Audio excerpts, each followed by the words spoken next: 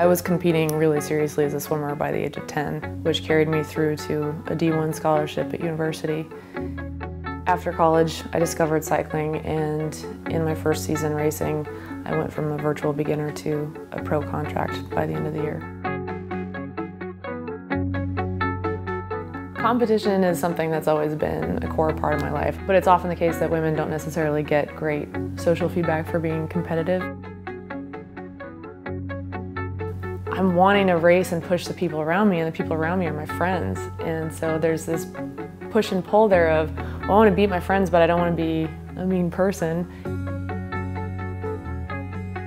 I'm always performing my best when someone else is pushing me. We are allies in our quest for becoming better, and so in the end, competition is really a form of cooperation.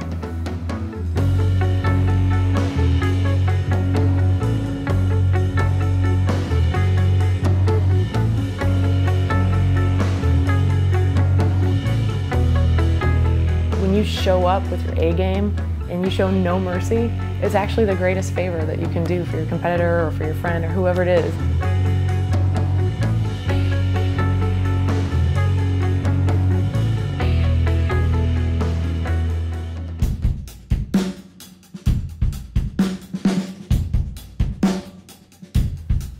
Going fast is fun.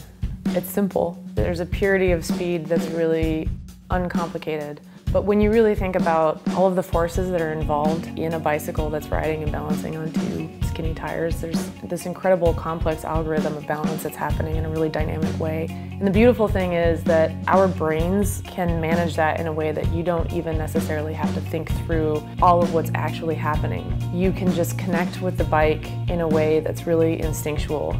You don't want to be thinking about every detail. All you want to be thinking about is the line you want to take and that feeling that you're going to get as you just whip through that corner.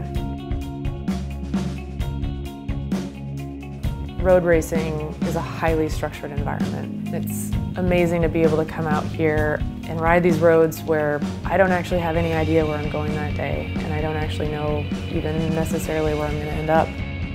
It's not always about the finish line.